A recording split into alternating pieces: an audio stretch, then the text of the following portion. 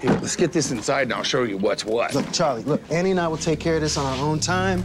The next time you want to stop by, you don't just show up.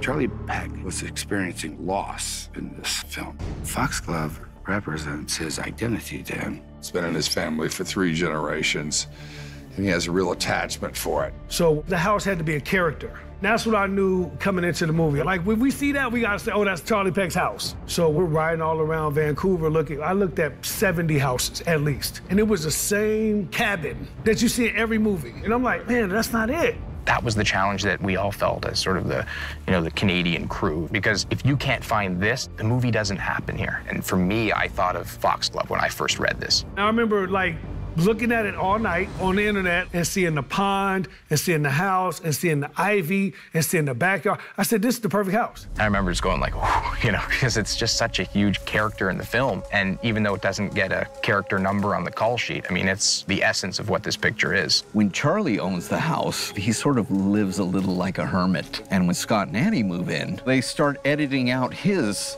furniture and interjecting their own into the situation. And it almost becomes a catalyst for Charlie's anger. What happened to the tapestry? The what? It was my gift to you.